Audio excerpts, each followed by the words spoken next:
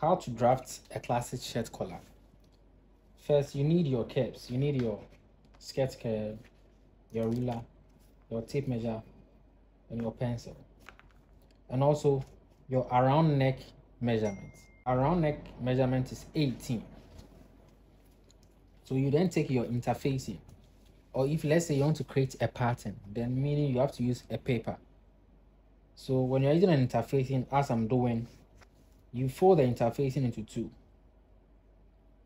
So you start from the folded area, this part, the folded area.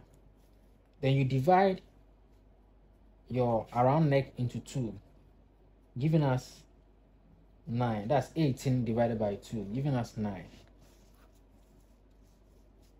So we will now measure our 9 from the folded area, 9 inches, and square it up again 9 inches to get our straight line. So from here to this side is 9 inches. After getting this, you will come up 1 1/4.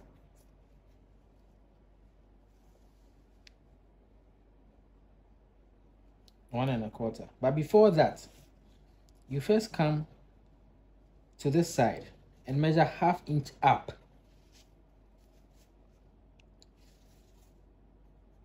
Half inch up. And now you take your skirt curve and make sure you blend it in. Don't blend it from this side to this side, just up to the mid of the 9 inches. So after getting this, you continue with your 1 1/4 that we were talking about. So the 1 1/4 at this side, right on the new line, this new line.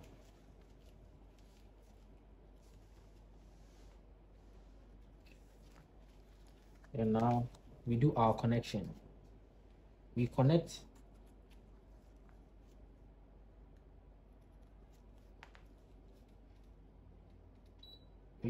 these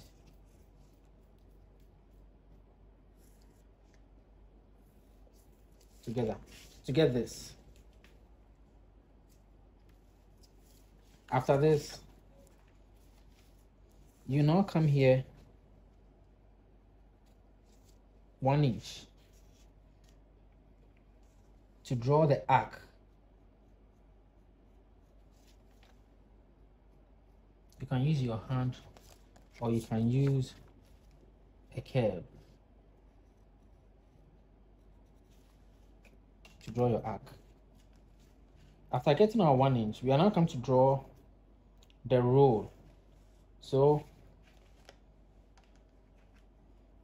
you come to this side, the folded area, and measure 1/2 inch, 1/2 inch, and take your skirt curve.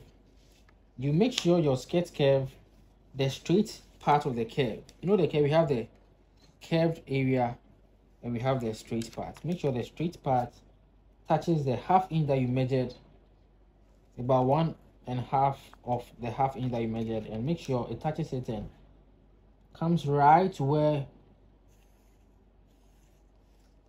our 1 inch was. After getting this, you now decide how to draw the roll. You see that it goes this way, your own preference, depend on how you want it. I'm doing these broken lines to give you the variations of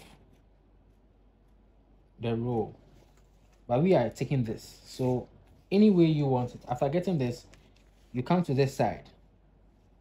So the space here is 1/2 inch. You measure 1/3. 1/3 from here to this side. Then you come to this line and measure 2 1/2. So from this side is 1/3, and from here is 2 1/2. So now we connect. Make sure these are meeting.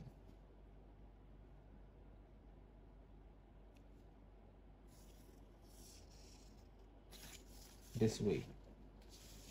So that's all for our classic shirt collar.